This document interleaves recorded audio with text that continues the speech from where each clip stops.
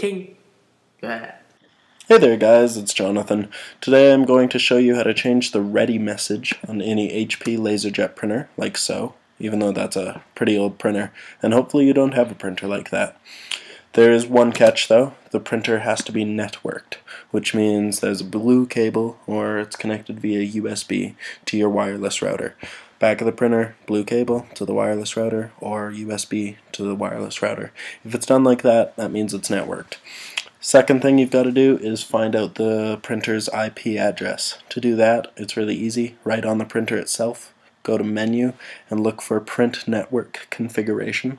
Once you've printed the network configuration, look for the IP address field, walk over to your computer, and if you're on a Mac, open up Terminal. You can find Terminal while on the desktop by pushing Command Spacebar and typing Terminal.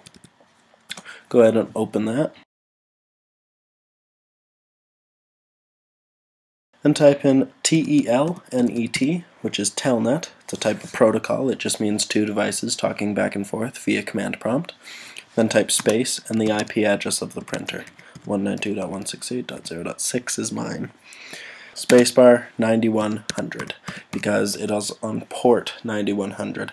All HP LaserJet printers, the ready message and all that stuff's on that port. Go ahead and hit enter. It's going to try to connect, and if it connects, you'll receive the connected message. It's successfully connected here. Now's the important part. Don't screw up here. Type @ PJL, all caps, spacebar, more caps, RDYMSG, ready message, space, display, all caps again, =, quote, whatever you want. I'm going to make mine say, I like cereal. But I'm going to put it like cereal port. Get it?